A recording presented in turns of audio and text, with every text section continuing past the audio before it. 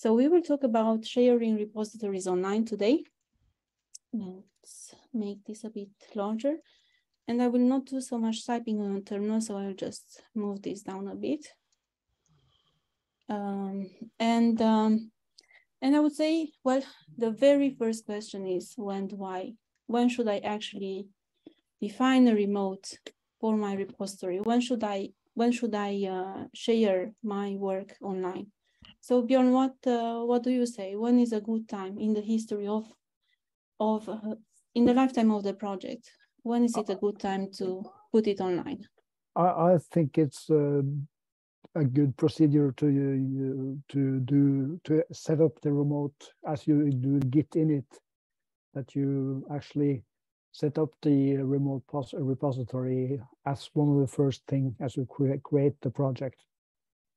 Yeah, and I think, I mean, I would say, in my opinion, yeah. And that is not for that you. It's not for necessary sharing the project, but for being able to back up what you do. Yeah, exactly. It's a great way of actually backing up your system. And if your computer breaks, then at least you know that you have the important data and development safe. So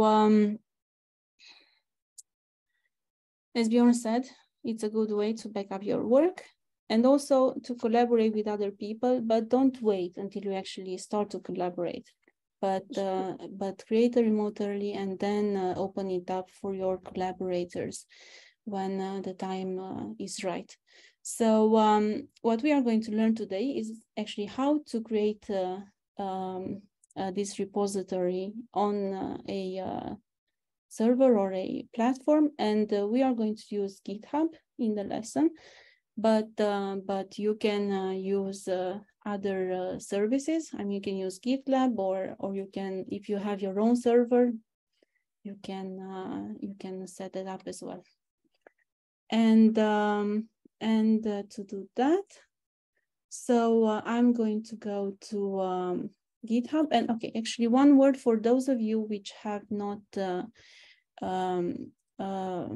who have not been able to join us yesterday, you can catch up by cloning our local repo, which is now shared on the CodeRefinery under the CodeRefinery organization. So you can clone that onto your local computer, and you can follow us by using that recipe.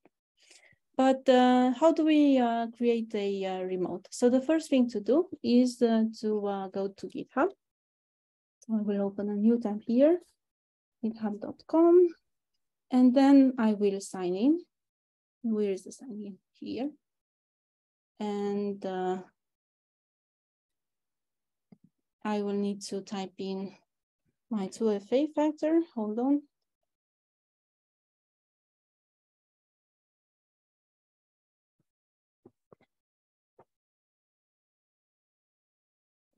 Oh. Okay, so so here I will go to CodeRefinery. No, or I will no, actually I will go, sorry, to my own repos, and then at let's see. I'm going to click on this plus button, which is in the very top here. So there's a plus there, and then click new. So that is going to take me to a page to create a new repository. And I will not use any template for that. I could use one of the other existing ones, but let's choose no template.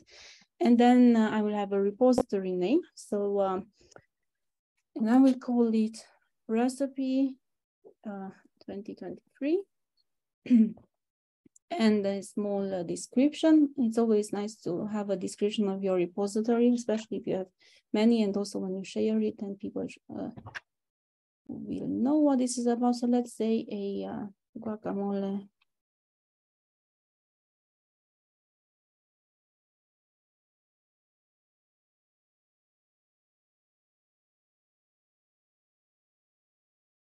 Okay, and I'm going to make this public, and you should all, actually you do not need to type along, as you will do it as an exercise. Sorry for not mentioning it. So you will do all these steps in a little while.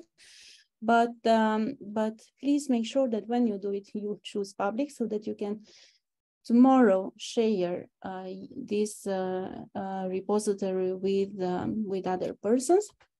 And then one may add a README file, but we are not going to add one at this point. And if this is a code that you are going to share with at some point, then you will want to choose an appropriate license. Actually, this can be changed during the life of the project, and we will have a lesson on licenses. But in this case, it's just, I will not choose any license. So, and then I will click on create repository. So now I am ready to go. And actually GitHub is, again, I mean, very helpful in telling me how I can use this remote repository. So I could actually create a new repository from the command line. And this, so if you do not have anything on your local computer, then this is the way to go. So you create a repo with git init, and then you commit. Well, you add some files and commit, and then you define a remote. Or you define this remote repository as a remote which is called origin. So sorry, maybe this is not so clear. So with git remote add, then I simply say that the remote called origin, and origin can be any name, whatever you find useful, has this particular URL. So git at GitHub, the organization or user, and GitHub user, and then the name of the remote, so the repository on GitHub. But what we will be doing is to actually push our local changes to this remote repository, and then we will follow this second suggestion. So how to push our existing local repository from the command line. Again, I mean, we will need to define the remote using the git remote add command. And again, I mean, we need to choose a name for this remote, and I can call it origin, or I can call it my recipe on GitHub, whatever. It's just it should be usually short enough so that you don't need to type a lot, and it should be suggestive as well. But the default is origin, and that is what you see here as well. And then renaming the branch if needed, as the default on GitHub is main, so you may want to rename it. And then also then later on push the commits that we have on our local branch onto the remote. Okay, so let's get back to the lesson. So we have done this. Looks a bit different nowadays. I mean, you don't see, well, actually you do see these, but the format is slightly different, but content is the same. So what we are going to do in the following is a short exercise. Actually, you are going to do this, and that is to push the guacamole recipe that you have on your local computer onto GitHub. And we are going to take 20 minutes for that, actually.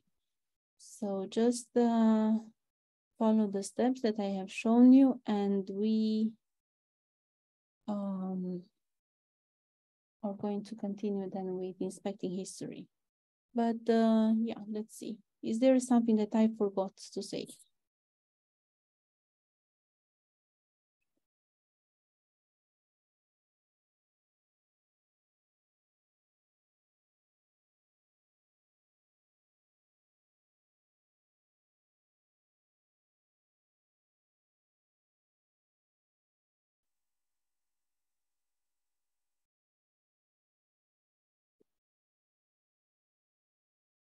Okay, this is a good question. So what does SSH mean there? So let me go back to the repository.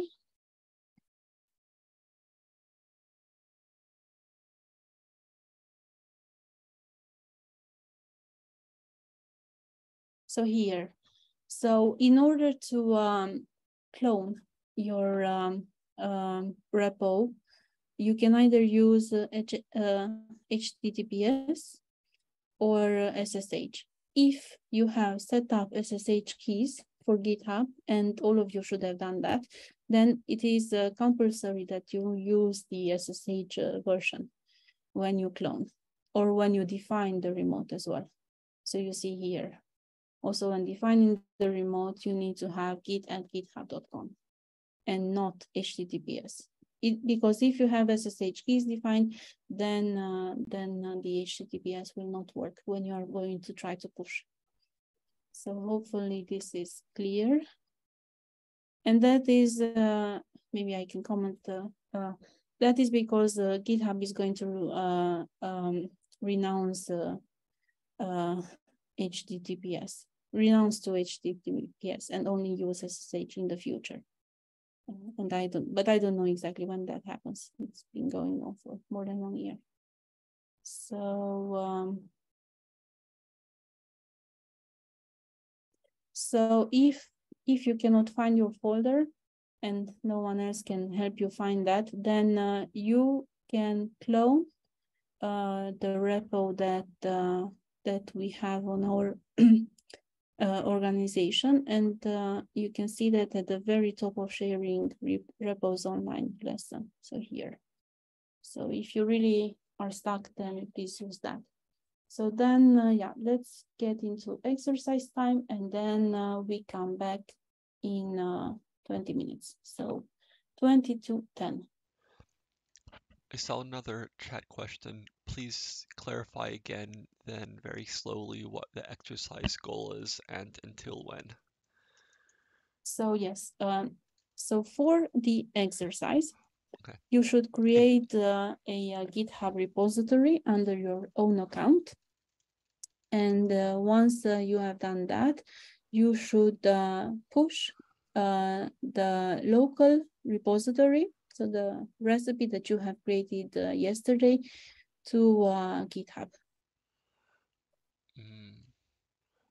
Okay. In chat, I see a lot of confusion about cloning, people cloning if they don't need to. Maybe should we stop and back up for the big picture? I've been looking at the HackMD, so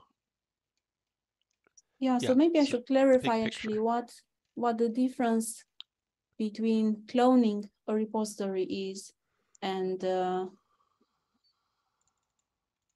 okay, so let's say so let me first explain what git clone actually does. So I will go back to the top.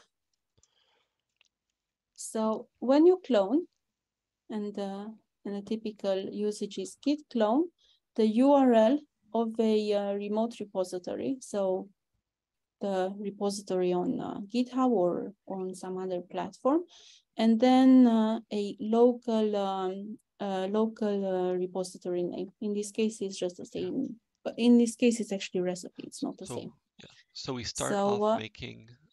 We have something on our own computer first. And so when you git clone, you do not have something on your local computer. You actually want to clone a remote repository from GitHub or somewhere else that you had not worked with before. So this is a brand new repository, which an existing repository on GitHub, which you are brand new cloning on your computer. So that would be like your instance of the GitHub remote onto your computer. So there's two cases here, one where you have the repository from yesterday and one where you're starting fresh. Yes. So if you do not have something from yesterday, then you should clone a remote repository on your local computer. So and this, what you're sharing right here, you're basically getting the repository from GitHub, and then you're removing the GitHub link, and you'll use this to make a new GitHub link for the rest of the exercise. Yes, for yourself. yes, that's a good point. So this command here, git remote remove origin, that simply says that do not associate this URL that I had here for the remote repository to my remote called origin. And that is because we will want to define a remote called origin, but which points to another GitHub repository, our own GitHub repository, and not the CodeRefinery one. Because, well, we want people to push their local recipes to their own GitHub remote. So under their own account, not under a CodeRefinery.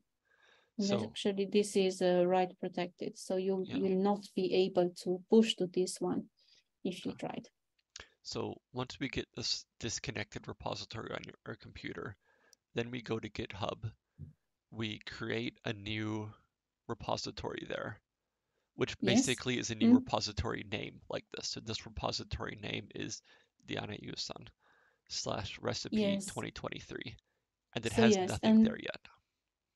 So this one has nothing here yet. What I will have to do, so once this is created on GitHub, then I have to go to my local computer, and then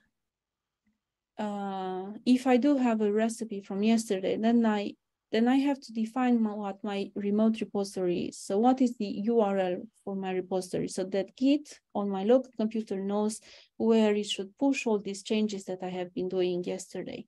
So then I tell Git that, okay, as a remote repository, which let me call it origin in short, so that I don't have to type this long name all the time, I want you to use this URL. And that consists of git.github.com if I use SSH keys, and then it's my username, and then the name that I have chosen for this remote repository. And I have chosen the name recipe 2023. If you have chosen another name, then you will have to change that with whatever you chose. But it is perfectly fine to choose a different name. Just that you need to be consistent in your commands. And then I can rename the branch if needed. And then I am going to push. So again, still on my computer, I'm going to push the changes that I have done. So my local commits, I'm going to push them to this remote, which I called origin, and I push all the changes which are in my branch called main. So then this is going, one more thing. So this is going to create a reference between the main local branch to the main branch on the remote origin. So this is what this -u means. So when I push again to origin from this branch, then it's enough if I just write git push. But otherwise, you can just write git push origin main. Yes. So hopefully this is clearer now. Yeah. So we tell GitHub prepare to receive this with this name. And on our computer, we say, oh, over on GitHub, I prepared something. Now send my code over there. Exactly. So if you do not do the GitHub step first, so if this if this recipe, if this remote project does not exist, or if you have misspelled it, then Git will tell you, okay, I actually cannot find this, or I cannot connect to this remote. So it will give you an error message. Okay. So you cannot create a repository on GitHub from the command line. You have to go to the web. Okay. So should we go to the exercise now? And we can give some people some time to work themselves. So how long will this be? Okay, so then let's say 9:45. But okay. if you're finished earlier, please write so that maybe we start a bit earlier. I mean, that's not a good time. Let's say 9:45. 9:45. So or that's 9:45 if you're in Finland. Yeah, that's like in 17 minutes. Okay, so we will keep watching HackMD give any updates there. Yes. So see you soon. I guess that's all, right? Bye. Okay, welcome back. We see from the HackMD that there's a few problems with the SSH keys. The setup of the SSH keys is described in the installation instructions. So please take a look at the installation instructions after the lesson. We will not need SSH keys for the rest of the day, but they will be heavily used tomorrow. So you have the afternoon to fix the setup of the SSH keys. Okay, so now we're gonna do this, show you how to inspect the history. And you need to step out of the repository where you are. So please do git status and like this. And if you are in a repo, step out of it. Then git status will show you that it's doesn't recognize the file system as a repository, and that is where we want to be, in a parent directory or another directory without the .git subdirectory. So what are our tools for inspection history? We have something called the Git history browser.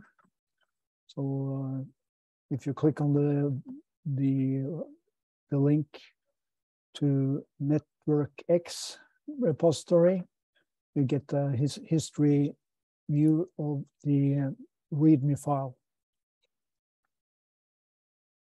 So this looks like this. And here you can then scroll to the left and see the lines that are new are added with the different commits. So here we have a user, Emery Duis, which on Saturday, January 28th, added a banner for user survey. And we can scroll and see other older commits. And the commits and what's changed is then highlighted in the view. So we see the copyright notice is brighter than the rest of the code. So this can be useful for inspecting individual files and then get the history of the file.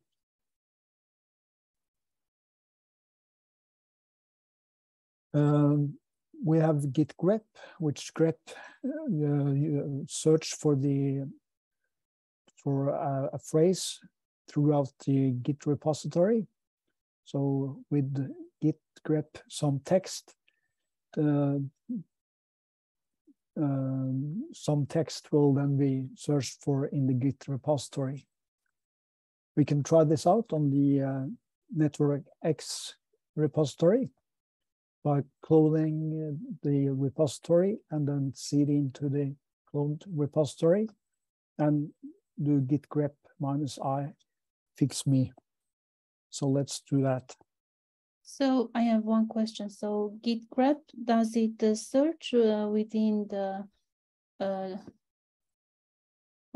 the latest commit or the entire repository? It searches in the entire repository.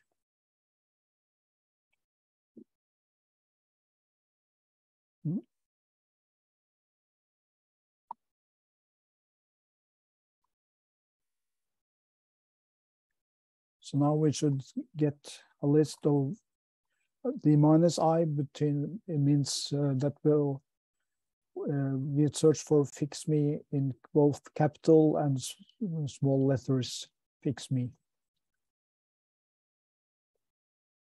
So here we see fix me as comments in the different files.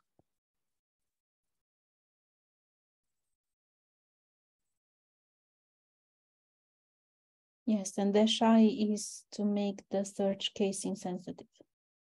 Once again, Diana, what did you say? -i is to make, the -i option is to make the search case insensitive. Yeah, that's right.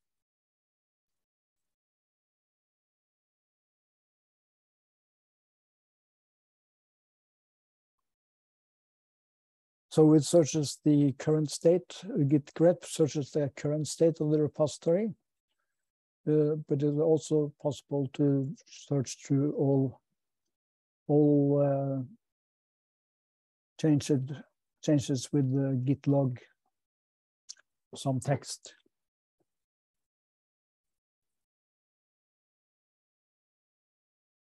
Yeah, and actually mimicking, and sometimes I find it useful to add additional options to git log if the message or if the commit message is very long. So maybe add git log 1 line, for example, and dash capital S and the text you want to search, and then you can inspect the particular commit Right. that you're interested in. Are we meant to be typing along right now? Yes. So we can also inspect individual commits with git show. So here, for instance, we have git show with the long hash. Then we have git annotate, where you can see line by line who and when the line was modified. It also prints the precise hash of the last change which modified each line. So it's very useful for reproducibility. So let's try it out on the convert matrix.py.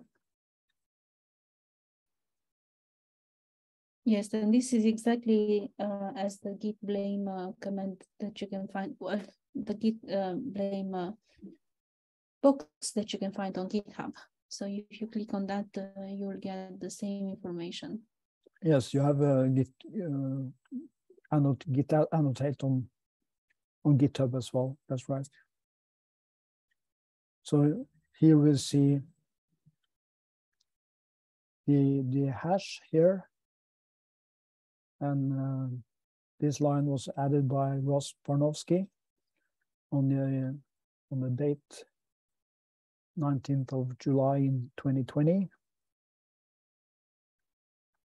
And we see the line here, the comment functions to convert network X graphs and to and from common data containers.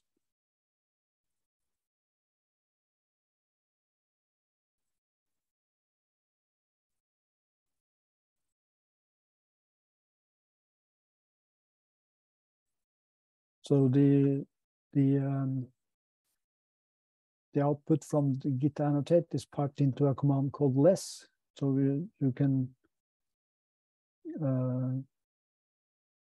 the less output pages make the output fit into the terminal page.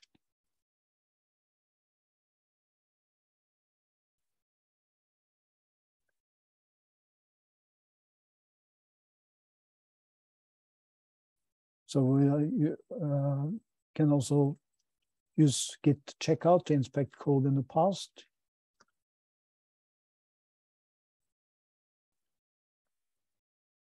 We used git checkout yesterday.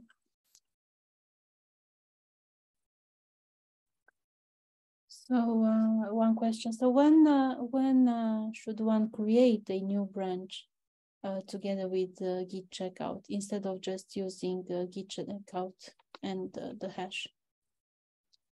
One should do that if you want to inspect all the code. If you just want to inspect all the code briefly, then it's okay to use just the hash, but you will then get a message that the git checkout is working in detached mode.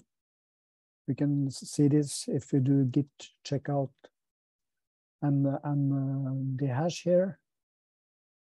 But if you really want to inspect the code and work longer with it, you should make a branch.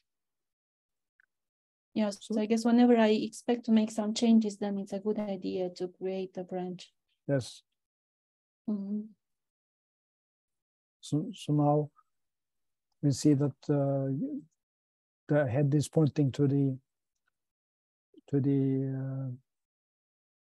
hash 104B689, but there is no branch, not a branch to it. No. Yes, and actually it's nice to see that, but it's clear in this example that when you git checkout, the reference for the branch name, so main, does not move when you move the head. So main stays at the tip of the branch, and then only the head reference is moved to this commit when you use git checkout. So if I was to work longer with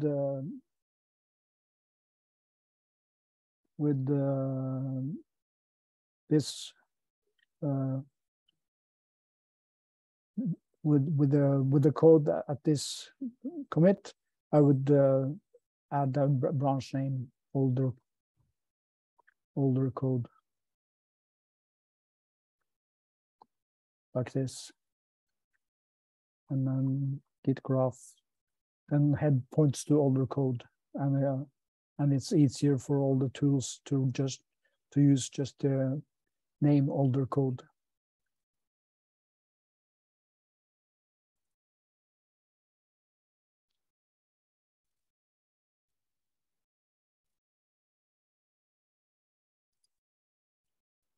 And then when I've done with working with the the older code branch, I'd switch back to main and delete the branch older code.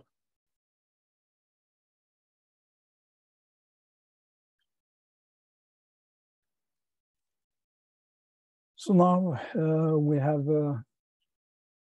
an exercise for you. Explore basic archaeology commands. Clone the network X repository and find the code line which contains logic error in mid-degree correlation, and find out when this line was last modified, and inspect the commit with git show.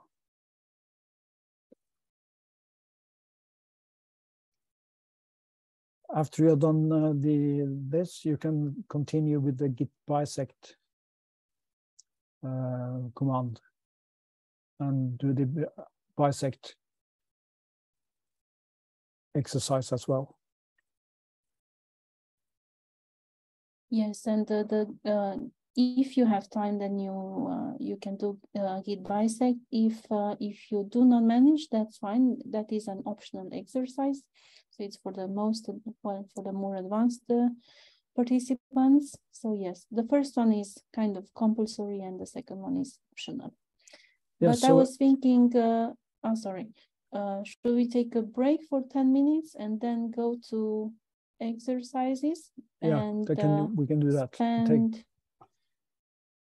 30 minutes for the exercises, so we can be back at 22:11 or 22:12 if you're in Finland. Mm-hmm. So we'll have a break for 10 minutes. So, and then 30 minutes exercise. So we'll start again at 10:40 or 11:40 in Finland.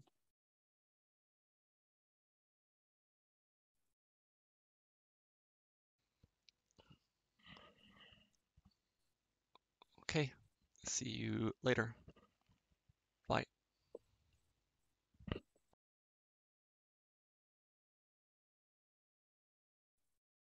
Okay, welcome back.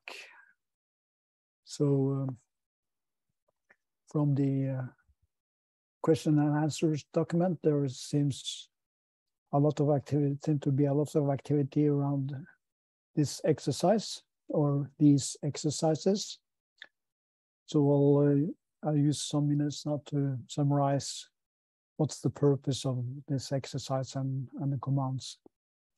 So we're inspecting history, and the purpose of inspecting history is that we want to find a commit that either adds something or removes something. And we have then different tools at our hands for finding this commit, or where what's in our interest to find it was introduced.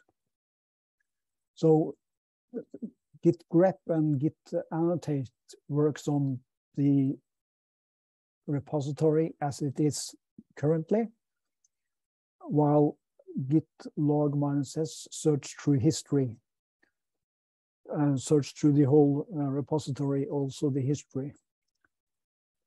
So this gives two different paths to find the commit that we're interested in. In the exercise, you used git grep and git annotate to find the commit that introduced the logic error.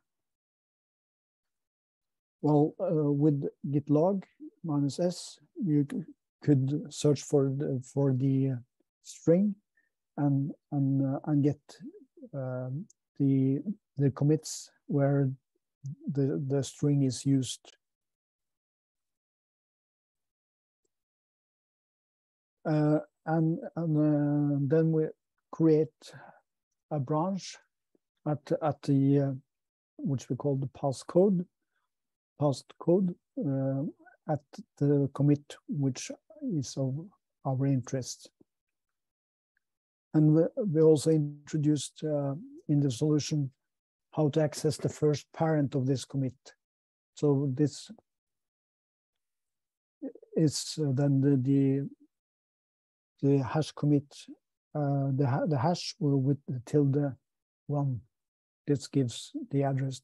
This is the way to address the parent commit. So all these commands then gives a very good set of tools to try to dig into the code and find out the history of the code. Some of you have tried git bisect, and this can be a very useful tool, and this is something you can read on. For those who didn't get to this exercise, I would propose that you read up after the lesson. and try out the git bisect exercise as well. So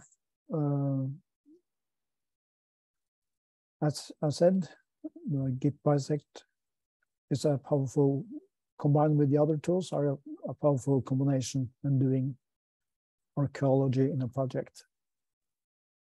Okay then.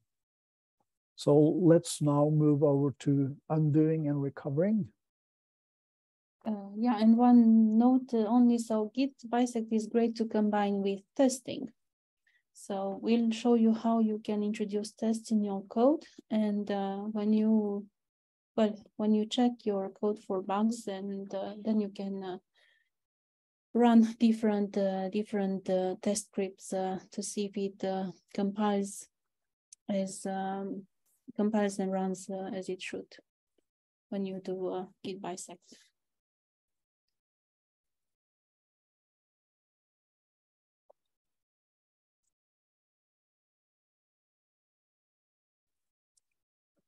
So we'll discuss how to undo changes safely and see when undone changes are permanently deleted and how they can be retrieved. So we'll do a couple of commands that can be used to undo mistakes. We also list a couple of common mistakes and discuss how to recover from them. Some commands modify history, and it's important then to know whether you share this online or not. When you modify history, it should only be on your local repository before you share them online.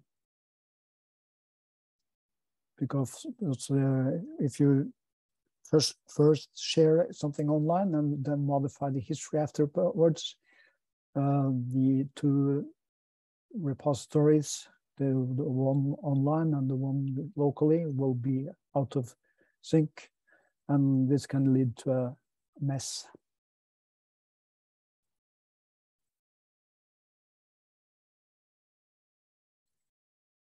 So as long as you commit something once, or at least do git add, you can always go back and find something. So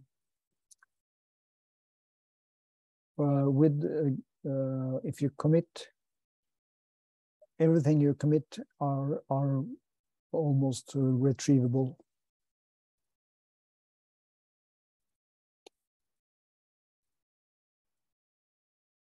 So here we list the command git restore. That's a newer version of.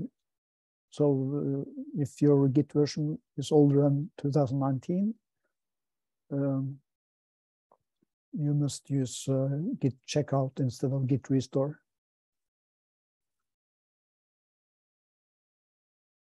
So you can do some work and want to do undo commit or unstage modifications, and you can always do that with git restore dot.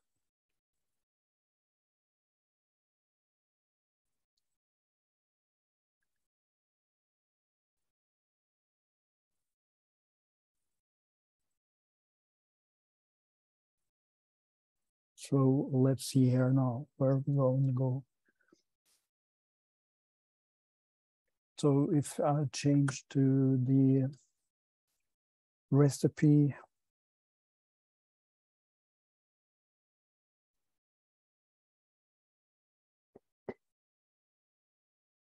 okay. So we can use, I'll just list the web page. So we have made a few commits, which we recognized from yesterday.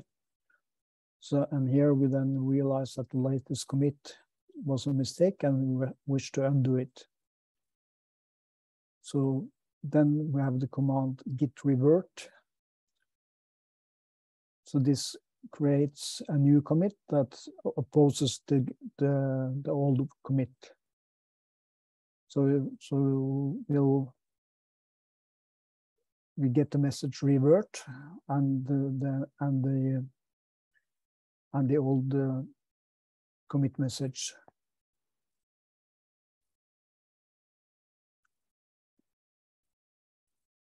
You can revert any commit, no matter how old it is. It doesn't affect other commits you have done, but if they touch the same code, you may get a conflict. So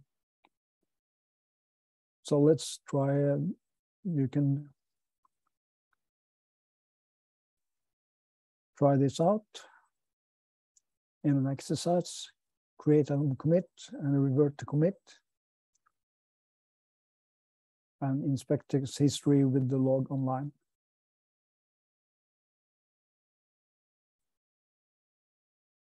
So I guess we do the exercises. There are a couple of exercises. We do them all together after the. Yeah. So we don't do it right now, or. No, I can go through the. Okay, so then we hold on a bit. Okay.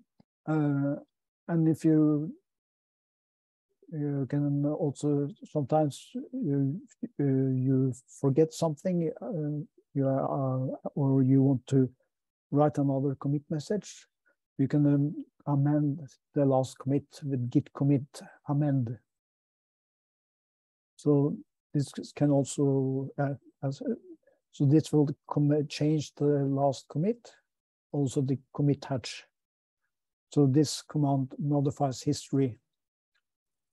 So if you do this on the recipe repository, the recipe repository will be out of sync with what you have uploaded to GitHub. So maybe a note for more advanced users. So because the hash is created depending on the content of the repository and the commit message and author, then whenever you change any of that, then the hash changes. So that is why the hash changes when you change the commit message.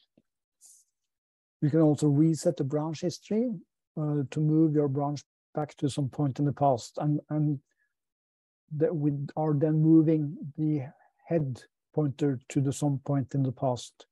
This can be done with git reset -hard and the hash. So it will force a branch label to point to another point.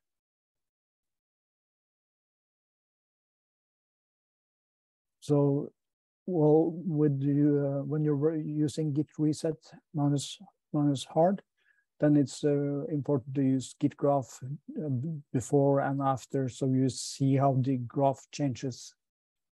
So we also have an exercise on using git reset. So Bjorn, when should I use git revert and when should I use git reset instead? That's a good question. I'm not fond of git revert, really. I use git reset. And why don't I like git revert? Because it doesn't. It just says revert and the commit message. It doesn't necessarily explain what the change is. So I like to use git reset and give a deeper explanation of why I'm changing the history of the repository. And what's your experience? So if I only work on my local repository, or well, let's say I made a mistake in my local repository and I did not push it to the remote yet, so that others have access to it, then I will use git reset because it keeps the history cleaner. But then if I realize, I don't know, 6 months later that I had done some mistake and I want to revert the changes that in that commit, and also that's a commit that has been pushed to a remote and people have been using the code in the meanwhile, then I will use revert instead. So because otherwise, if you change commits which are in the history, in a shared history, then you may get some well, strange error messages when you are pushing or fetching. So so revert only for revert for shared repos, and reset when I work on my own, because everything is cleaner and I don't have these buggy commits that that's right. I do want to take away. That's a good point. Okay, so let's then start with do the exercises. 3 exercises: revert a commit, modify a previous commit, and use git reset. So we'll use, okay, perhaps we should have a break, or we'll have the exercise and then a break afterwards.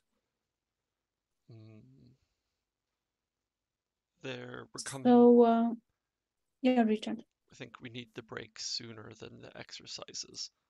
Okay. I guess. Take a break. Break now. Yeah. 10 minutes break to. Yeah, 10 minutes break and then 15 minutes exercise time. So that would be then. I think we'll use 20 minutes break, so it's time. We have time for that. Okay, even better. Great. Okay. Great. So then we are back at. Okay. Yes. So see you then. Bye.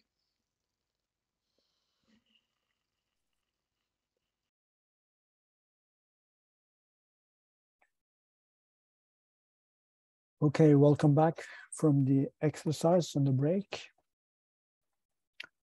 From the HackMD, I see that there are some wishes that we go through the exercises. So I'll do that. Discussing the commands as we go along. So I'll start with the git revert. So here I have a repository, which we now know with a recipe, git graph. And so I had added more content to the README file. Is the audio bad for anyone else?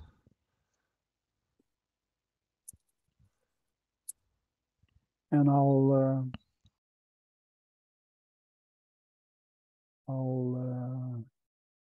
revert this commit with git revert and the commit message, commit hash.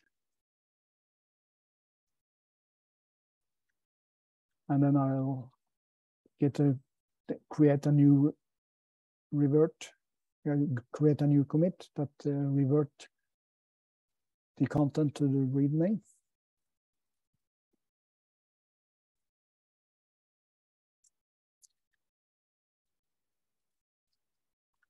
And this comes then as with the message revert, add more content to the README in the git log.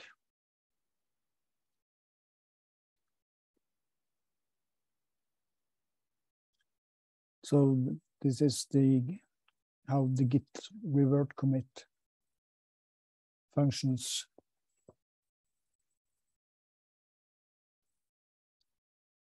I can then use git commit amend on the same commit and change the message. Yeah, maybe say why you chose to revert to this particular commit.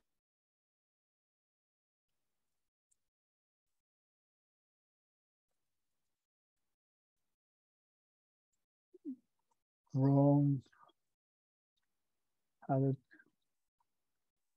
wrong content to the README.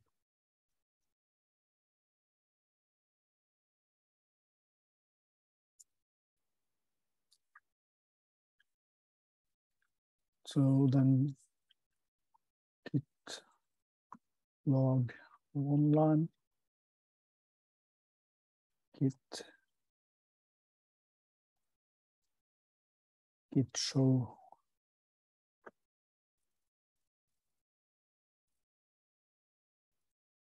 the hash. So then I'll see that the git commit message has the change.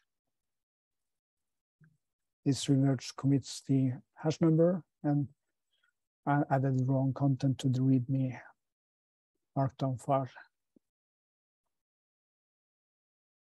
Yeah, so maybe you can scroll down a little bit so that we can see what the hash was of this commit before you used git commit amend. So just scroll up a little bit in your terminal window. Yeah, so now it's ed, and before it was 1a. Yes. Something. Yeah. So the commit changed. The hash changed. The hash changed. Yes. That's right.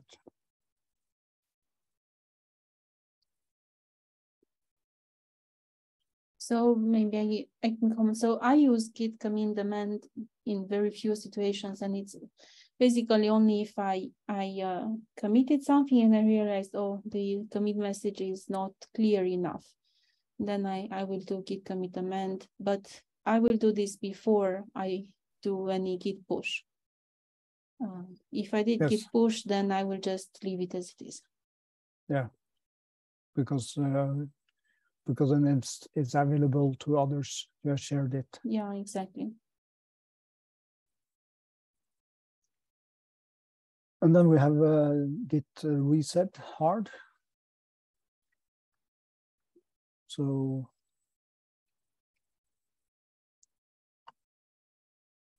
I'll do git graph, and I'll remove all this. I'll go back to the tag Noble 2021. So I'll do git reset minus hard, and the hash number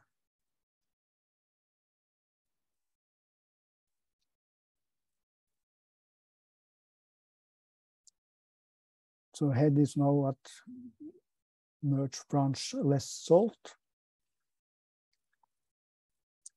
Git graph. So now all the added README is gone. What happens with the changes in your working directory, if you have any, and the staged modifications when you use git reset? If you use minus hard, I think they get overwritten. So yeah, everything is cleared out. Because minus hard changes the staging area and the work area. Is there a way to save the stage modifications or the working directory and still use git reset?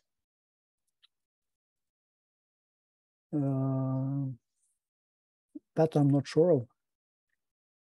So yes, it's possible. That's why I asked. So if you want to save your staged modifications and also the modifications in your working directory, then you should use git reset -- mixed, and that is the default option for git reset. Okay.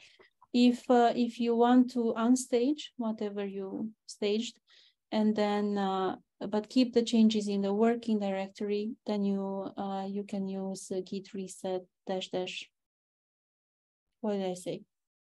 Sorry. You said minus mixed. So if you do mixed, actually, it's going to clear the index. So it will remove the stage modifications. Sorry for that. If you want to keep those as well, and also the changes in the working directory, then you need to use the soft option. So git reset -- soft will keep your working directory as it is, and also the staged modifications. Right.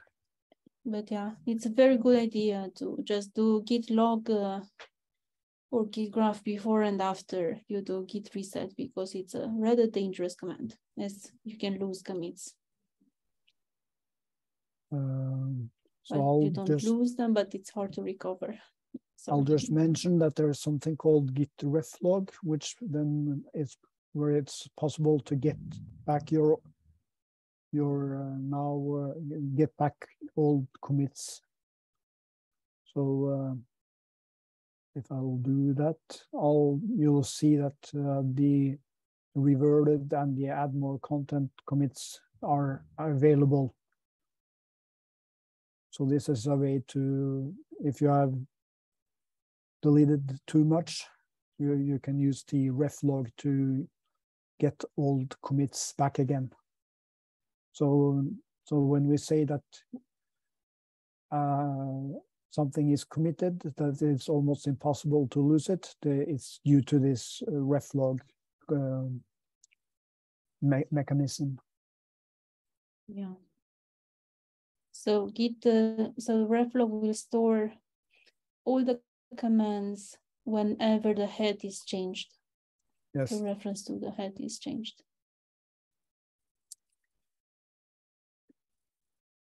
Okay, this was undoing and recovering. So we see that we need to be a little bit cautious when we work with modifying history.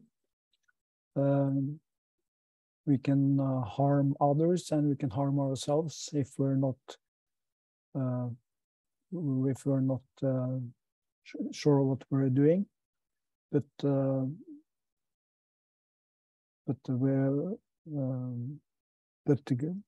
tools we have at our hands gives possibilities to modifying history.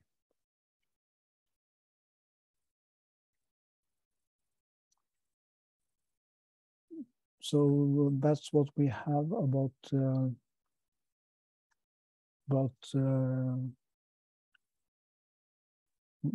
undoing and modifying history. We have something called Git staging, which we'll leave for you to read up on. So it's available.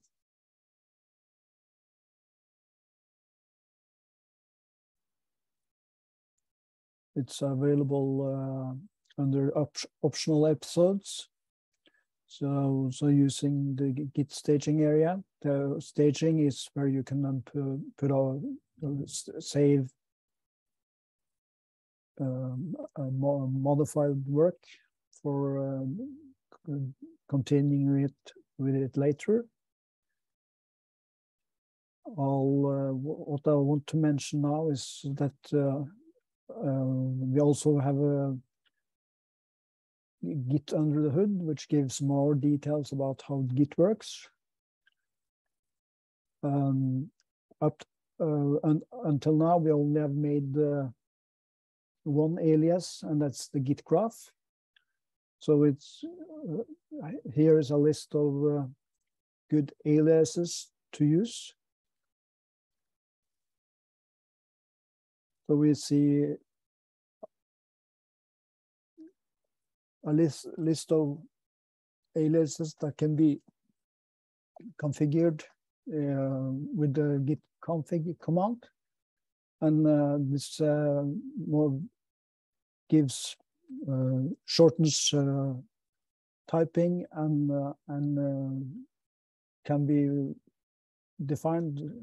This aliases can be defined so that working with Git in the command line is much more efficient than writing the full commands. So like Git checkout is defined just Git CO, and commit is, yes.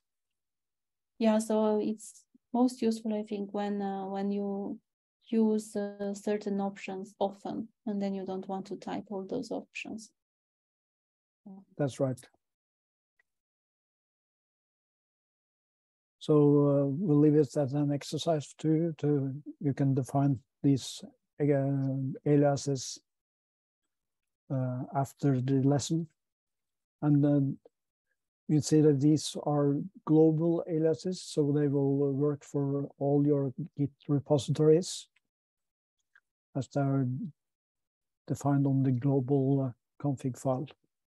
So if I would want to define it only for the repository that I am working in, so let's say the recipe repository, just so that I do not mess up my global settings until I know that I actually want to use them, how could I use git config then?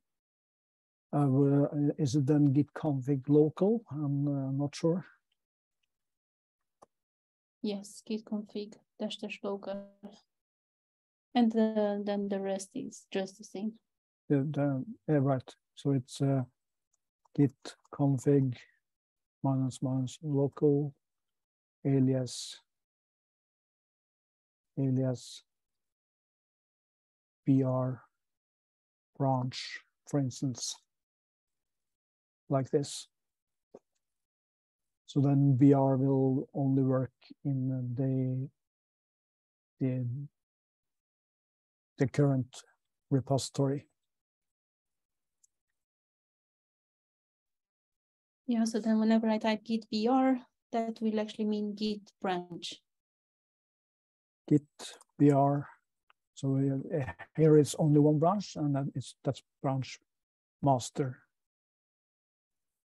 And then all options that work with branch, they will work with git br as well.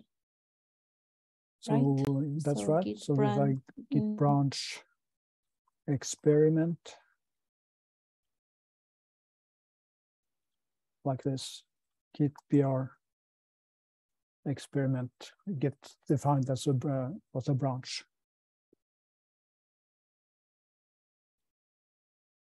So this is very useful when you're working with Git in the command line, on the command line.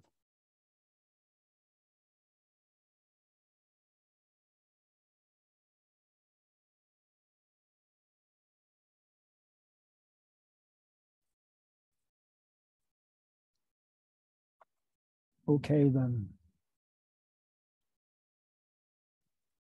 I think it's then time for another break, isn't it? Yes. And I think we can take the break until, so 14 minutes break until 12 o'clock or 13, depending where you are. And then we are just going to end up with some good practices for using Git. And we'll also have a discussion together using the collaborative document on what is your experience with Git, be it beginner or more advanced user. So welcome back in, 14 minutes time.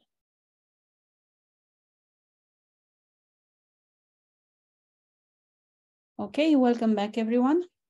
I hope the sound is okay, otherwise write it in the chat. So as a final session for today, we are going to discuss a bit how much Git you actually need. And I will just go through the material that we have, and we are going to finish off with a common discussion both here in the studio, so to say, and also in all together via the collaborative document. So how much Git do you actually need?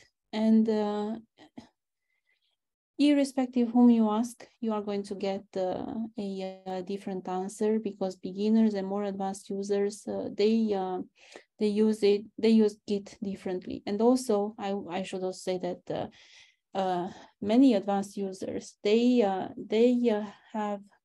use different solutions for doing the same thing. So, for example, even reverting commits or undoing commits, they all have different solutions. But if you're just starting out using Git, so you have your first simple repository, then what should you do? So typically, well, you only have one branch, and then you will start adding a couple of commits in your branch, and you can rename your branch to whatever you find useful, be it master, main, or anything that is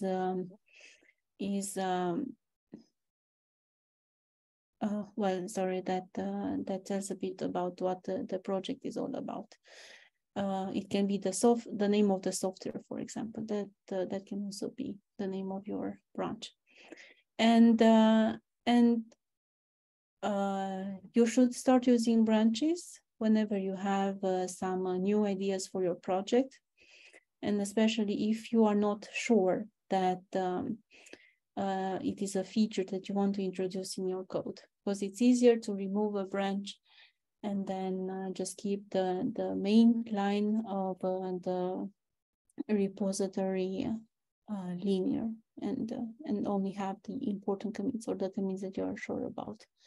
And then the tags feature, I think, is very nice. So you use a git tag to add a tag to a particular version so that it is easier to refer to it. You don't have to type an ugly hash. I mean, it can be more meaningful to have a good name for a particular version.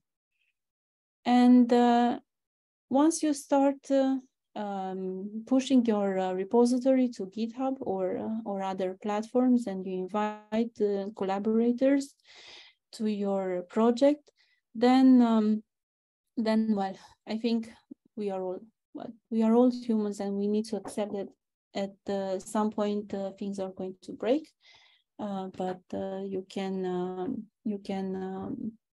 undo mistakes, as we have seen. And if you only have a limited number of collaborators for your project, then it is fine that you are only working with the main branch, be it called main or master or whatever good name you have for it. But the moment you start to have more and more persons, then you want to protect your branch, your main branch.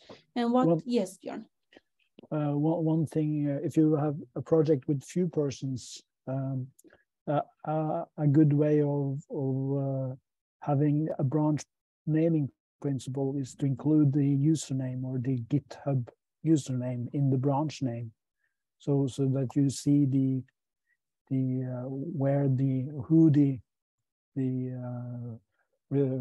creator of a commit, who is the creator of a commit, just by watching at the branch name. So that's quite often used. That's a very good strategy indeed. So so whenever you do have quite a few persons, and I should say whenever you want to have, as a main developer, whenever you want to have more control of what is being pushed to your repository, to your remote repository, then you want to write protect the branch. And that means that the default is that users cannot push to the main branch. It has to be pushed to a additional branch, and then a PR, so a pull request, will show up on GitHub, and then one of the main developers or admins, and they are called admins on GitHub, they have to accept this suggestion for new commits. So and we are actually going to see how we can do that tomorrow in the Git collaborative lesson. So Radovan and Anya will tell you what is most important to know about when it comes to working on GitHub together with other people. So distributing releases. This is where your tags actually come in handy, because you can have a nice tag for your release version, and you can read more about some good models of branching. And how about staging and committing? How often should you stage and commit? So as a beginner, it's better you commit early and you commit often, because you can always squash together commits, but I mean, your changes, they are only safe once you have committed them. Otherwise, you may lose them. For example, if you use git reset in a bad way. So it's better you commit, and you can always revert back to whatever you have done. So there you can when you say that you can squash commits, that is to put several commits together in one commit, and this can be done locally. Or you can do it on GitHub. So GitHub gives you the option of squashing commits as well.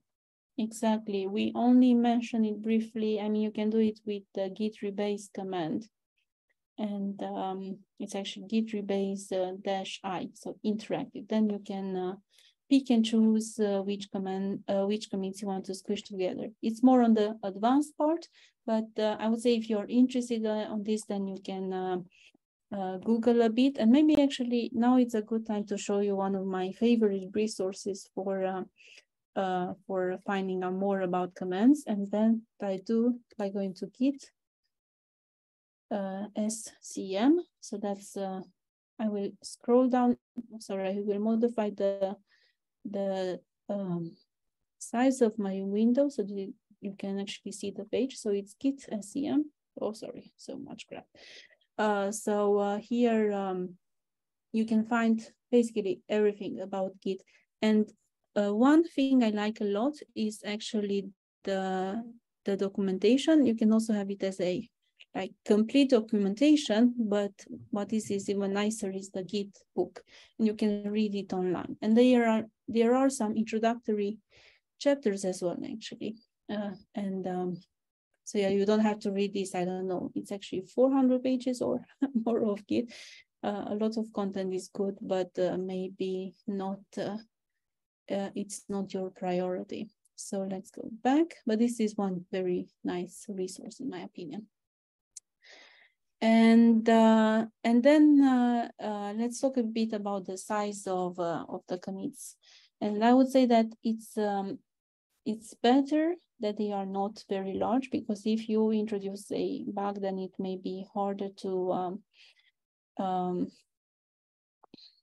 well, not to find it, but I mean, if you do want to correct it, then it's nicer if you work with smaller commits. And then whenever you work on different features, then it's good that you keep the changes in different commits.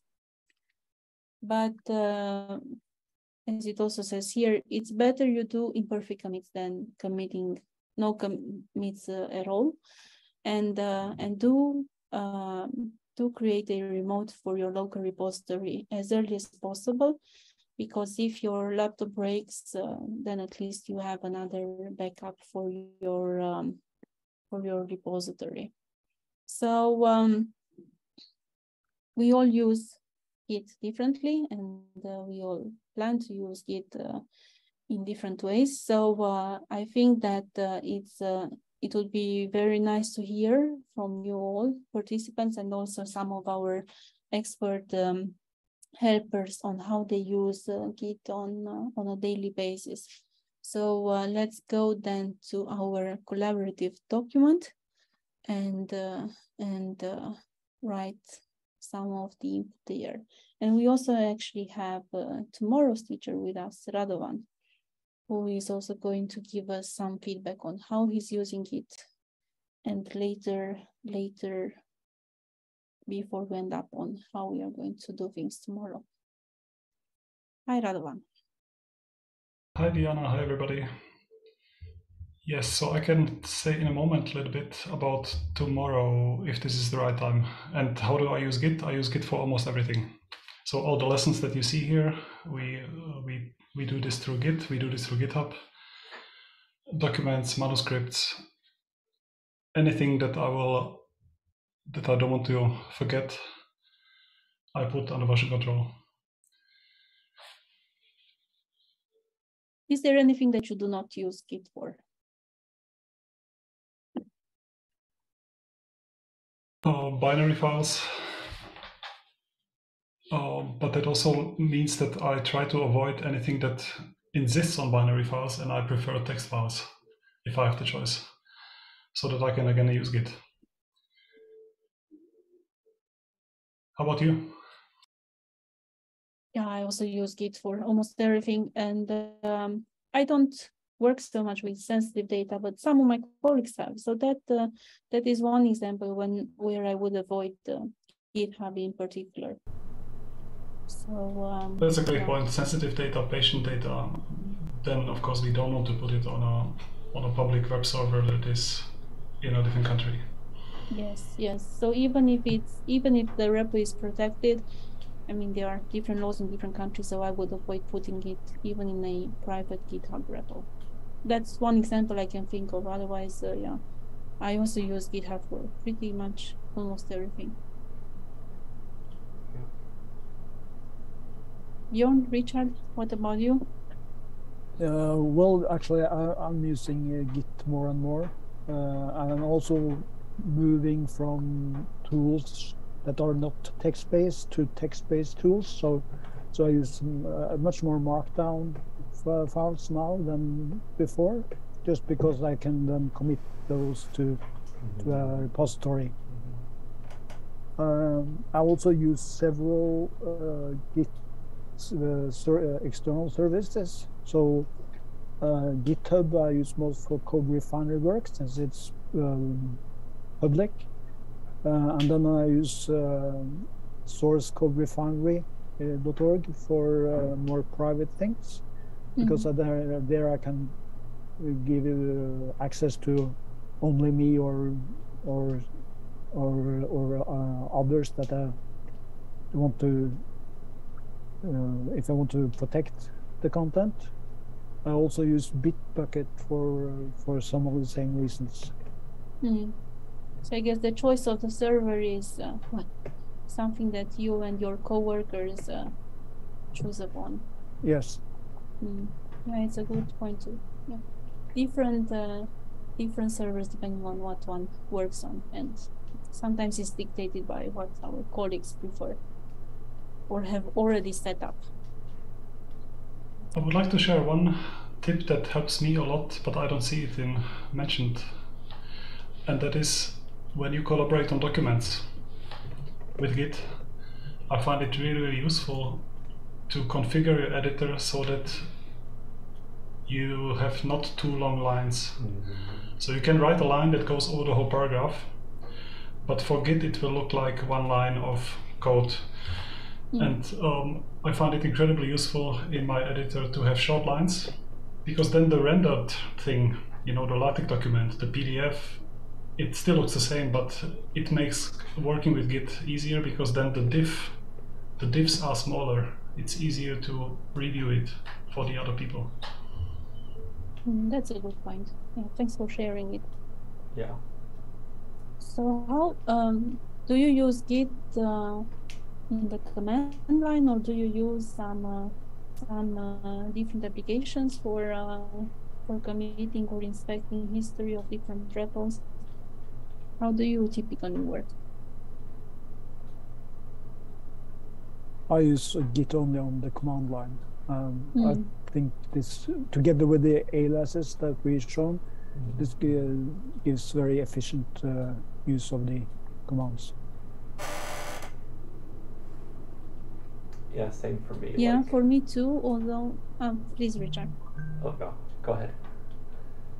So I almost exclusively use it on the command line, but some of my students, I would say, they are more accustomed to using graphical interfaces. For them, I'm actually struggling to learn more about other programs that one can use together with Git. And actually, I should say that VS Code is one exception. So I do use VS Code with Git, and that I like. But there are other tools out there that one can use, and I think Git. IMS, I don't remember what was it. I will look it up. But yeah, there are other ways of visualizing Git commits nicely, and that can be very useful for some people that really do not like the command line. In this context, I can say that when I work with Git and review the work of others, I actually typically work in the web browser. So then it happens on GitLab, GitHub. When I create work for other people to review, then I create it on the command line. Yeah, all of my commits usually go from the command line, with the exception of some very small typos that I find. Then I may edit them directly on GitHub, but I try to avoid that. But yeah, again, if they are very, very small changes, then I will do it directly on GitHub. And especially if it's just test. If I commit changes to a code, then I will do it on my computer, and then I will make sure I run some tests, and then I commit. Although you can have some testing on GitHub as well. Sorry for deviating, but yeah, and that we'll see how you can do. And it's actually nice to have these automatic tests, so that you keep your code as bug-free as possible. I have maybe a radical use case that I do. So, I mean, so everything that everyone else has been saying, I agree with. But, there are some cases that go beyond these. Like, for example, for our teams, we have different photos of events and like our hardware and activities, things like that. That's in a Git repository. So even though these are relatively large binary files and all, sorry. She doesn't agree. So why is this? Well, I don't need to diff them and merge them. They basically get added once. I mean, if I did need to diff and merge them, it's not that anything else could do that anyway. And it's basically put them in Git and push them to a shared repository. And the space is, I mean, a lot larger than code, but not too much.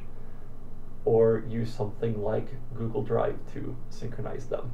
And then I'm downloading and uploading them all the time. So, I mean, these kind of cases where something's not perfect, but it's still better than most other cases. Yeah. I've got several things like that, So Git is, for the large files, Git does store another copy of them compressed, which for pictures doesn't make them much smaller. But still, I think that's a lot less bad than not using Git. If it got huge, like hundreds of gigabytes or gigabytes, I'd be looking for some other alternative, but yeah. Does anyone else have any radical use cases that go beyond what we've been talking about here?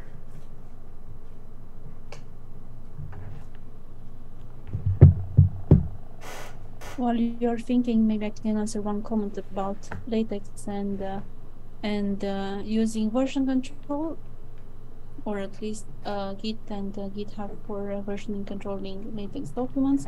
I would say actually for collaborative documents, I use Overleaf, but that is because it's easier somehow to share and edit documents together. It's just Well, it's similar. It's similar. Overleaf it does build on top of GitHub, so on top of Git, so I don't see any problem using that. So it's different solutions doing the same thing. Mm-hmm. Yeah. I mean, these cases I think it's harder to convince the PIs or senior researchers to use GitHub instead of Overleaf. Some people want as simple interface as possible and not having to learn new things. I think that's where the resistance comes from, really. Is there background noise from me? It could be from my computer. It's a bit noisy. I don't know. But I just would like to say that it's nice to see how you all plan to use Git. I mean, all you participants, and then I would actually like to give the word to Radovan so that he can tell us a bit more on what we are going to do tomorrow, and if there is anything we should prepare before that. Thanks for asking this. Should I take the screen for this? Yes, go ahead. And by the way, in the meantime, there's feedback at the bottom of HackMD. Like, cat, what are you doing? He's eating stuff on my desk. Okay, to Radovan's screen.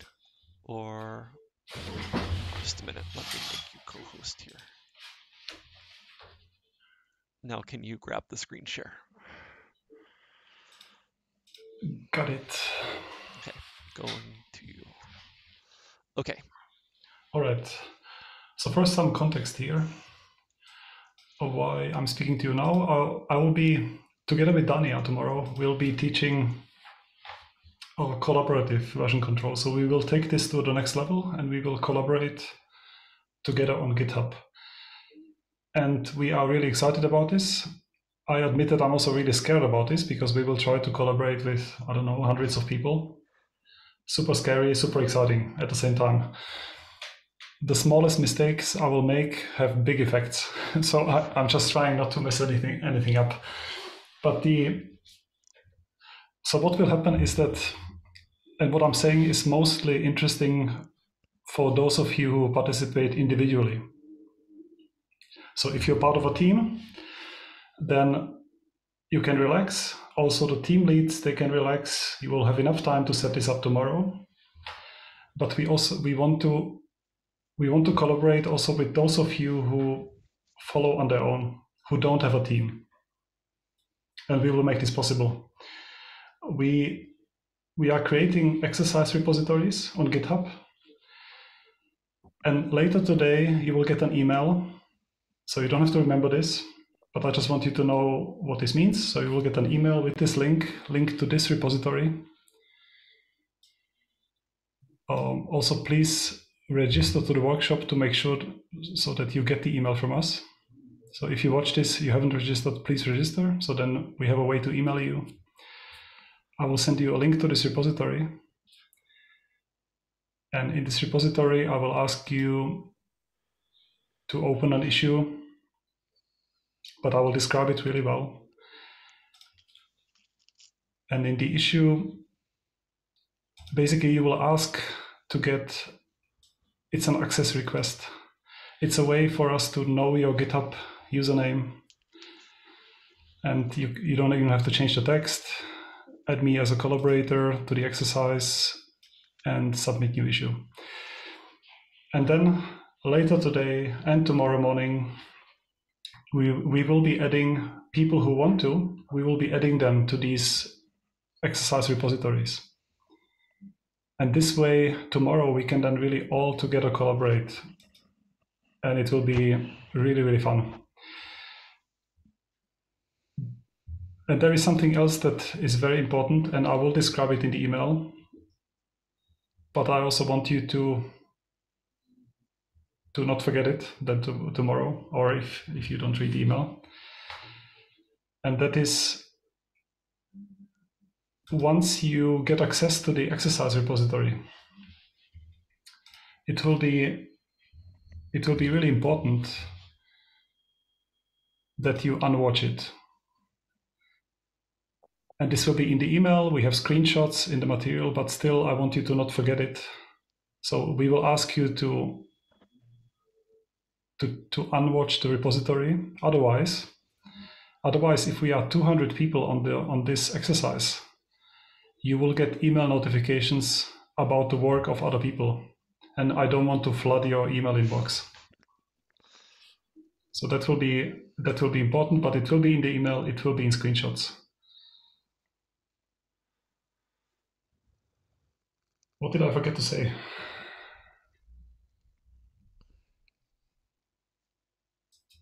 So more about this later today. My ambition is that within the next 2 hours, I will send you all the information email so that you have enough time. But even if you start with this tomorrow morning, you will have enough time to participate. So again, to summarize, we will ask, and this is only for the individual learners, because for the teams, it's different. And for the teams, it's described in the material. We will ask you to open an issue in a specific repository. Once you get added, you will need to accept the invitation. So you will get an email from GitHub asking you to accept. You click, yes, I accept the invitation. And then we recommend to unwatch the exercise repository so that you don't get too many emails. And then tomorrow we will try to collaboratively develop cooking recipes with, I don't know, 100, 200, 300 people through GitHub. And we will learn about code review, about good practices when working together through Git. I'm really looking forward. I don't know whether I will be able to sleep.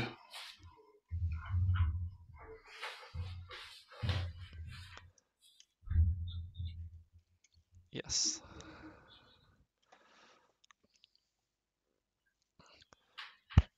Okay, good. I think that was good. So, anything else? Any of these other questions or comments?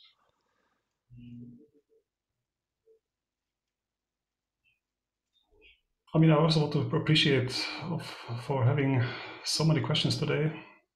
We had difficulties keeping up, but that's great. If we are editing the questions and the answers, if we find that some question was not answered, we will answer those. We will put them later today onto the workshop page, so you can find questions and answers again. We find these are really valuable output of the workshop. It's not a problem if the same question got asked several times, because we cannot expect that you read all the questions and all the answers while asking. It's not a problem at all. Yeah. We appreciate the many questions. Maybe. Yeah, and I will. Yeah, Richard. Oh, go ahead.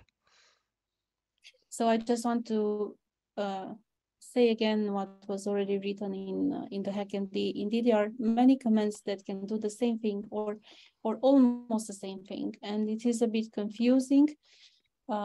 That it may be confusing for you that we are actually teaching that, and the reason we do it is because I think you need to understand what the difference is, and maybe your colleague will come and tell you, oh, you need to do this in a certain way, and then well, there is no right and wrong. I mean, you can do depending on what you want to achieve. You may want to do things differently, and I think it's Git is also evolving as a project, and you have seen that you can just creating a branch. You can do this in different ways. You can either use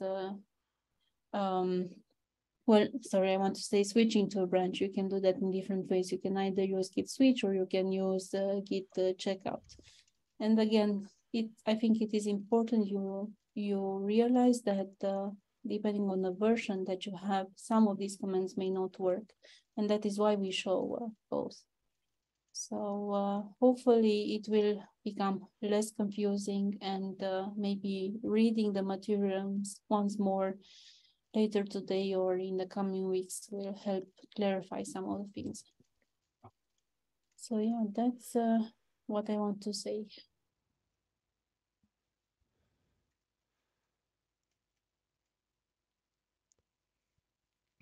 Yeah. Let's see any other comments from here. I think generally people want more cat content. We will try. I'm glad it's so active today. Some other courses it wasn't coming very much.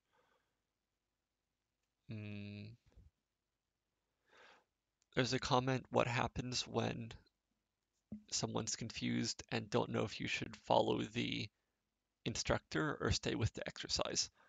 So remember yesterday for my intro, I said, this will happen. There will be too much. Or was that about HackMD? But in that case, I'd recommend slow down and follow the instructor. If something is critical for the next step, then we'll usually say that and give a little bit more time and make sure most comments are resolved. But many things you can come back later in the afternoon and prepare for the next day. So thus going with the flow is more important, I think.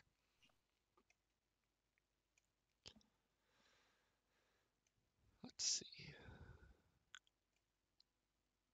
Does anyone have a request for the story of the icebreaker tomorrow?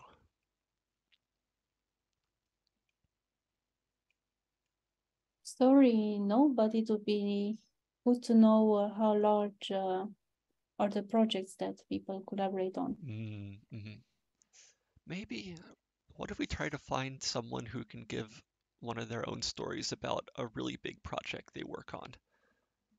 Like tens or hundreds of people. Okay, it's an idea.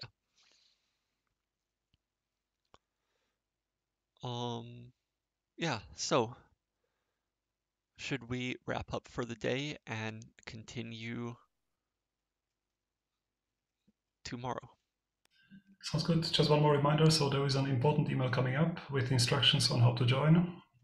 Hopefully within the next 2 hours. And maybe we have also set that all the emails that we send out, you can find them also on the workshop page then. Because sometimes it goes to spam. In fact, yesterday we sent out an email, but there was some technical issue, so emails went later out. So then you can find them also there. Yes. Okay. Great. So see everyone tomorrow. Thanks for coming. Oh, and maybe one last thing for everyone still here. It is okay to join tomorrow if you know the basics of what we've done today. Like there's probably plenty of people who can join tomorrow who've already known stuff we've talked about today and yesterday, and tell them and bring them. That's completely okay. But they should look at the installation instructions and communication on the webpage, because otherwise you can't do the mass project together. Okay, great. So see you tomorrow. See you tomorrow. Bye. Looking forward.